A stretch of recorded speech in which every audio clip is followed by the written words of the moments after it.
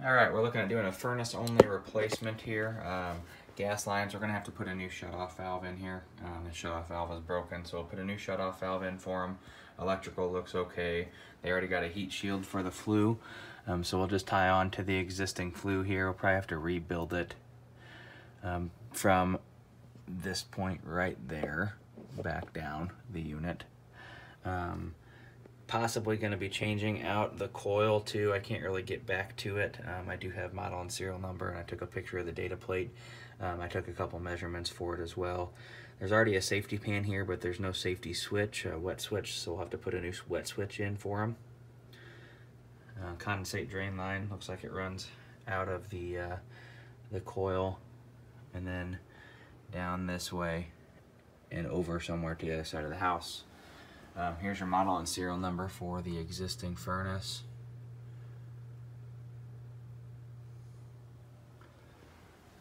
There's just one return, big return grill right here.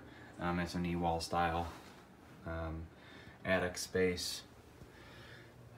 Really kind of tight, not a whole lot of room in here, so I got dimensions for everything. We'll hope that we can get a new furnace to fit in here.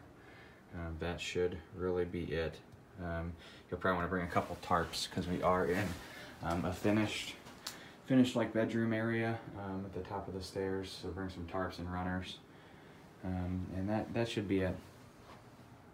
Alright, here's the outdoor condenser. For this we're going to have to put a new pad underneath it to get it leveled out. Probably have to bring a couple bags of dirt and some rock. We're going to have to replace the refrigerant lines. They run from the back of the unit here and up the wall. They are undersized, so we'll have to put new refrigerant lines in if we put a new unit in. The refrigerant lines run through that knee wall in the attic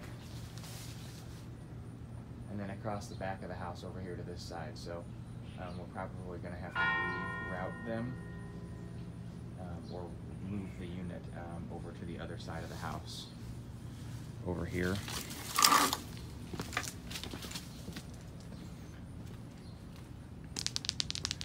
So we can punch through. The room that we were in was up here back on the other side of this other window. So yeah, we're gonna have to reroute the refrigerant lines. We'll have to punch out of the wall right here above this window. So we'll punch out of the wall there, and then we'll have to run them across the roof line and down on the other side. Without ripping out drywall, there's not really another way we can get refrigerant lines over to that side of the house. That should be it.